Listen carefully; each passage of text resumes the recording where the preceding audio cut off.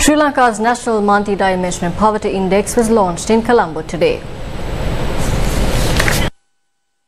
UNICEF, together with the Department of Census and Statistics, launched Sri Lanka's National Multidimensional Poverty Index and Child Multidimensional Poverty Index in Colombo on Friday. The study is based on data from 2019. Multidimensional poverty captures the range of different disadvantages people in poverty experience. They may lack access to clean water and sanitation. Children may not attend school on a regular basis or suffer from poor health or malnutrition. The National Multidimensional Poverty Index, or NPI, is therefore an important tool to complement monetary poverty measures.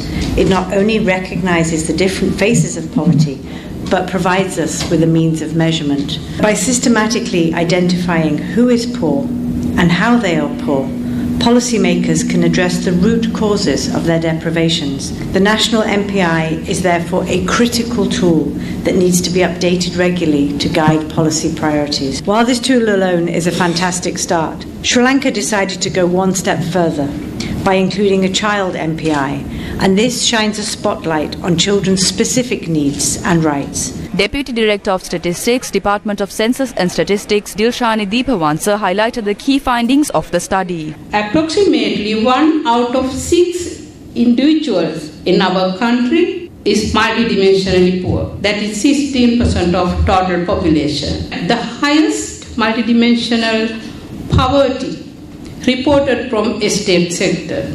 Nearly half of the population living in estate sector are multidimensionally poor. The people who are above 65 years are multidimensionally poor than other age cohort, 70.9%. Distribution of multidimensional poverty index by district. You can see that it varies greatly from least from 3.5% in Colombo to 4.2% in Nuwara district. The national plan, UNICEF and government prioritize recognize nutritional deprivation in children to be a national priority. Among the 0 to 4 children, 42.2% are multidimensionally poor and deprived in Sri Lanka. There is not significantly difference of poverty status among youngest girls and boys in Sri Lanka. 1/3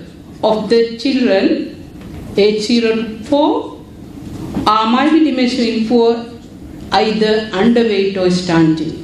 And 1/6, that is 16% of children, are multidimensionally poor and deprived early childhood development.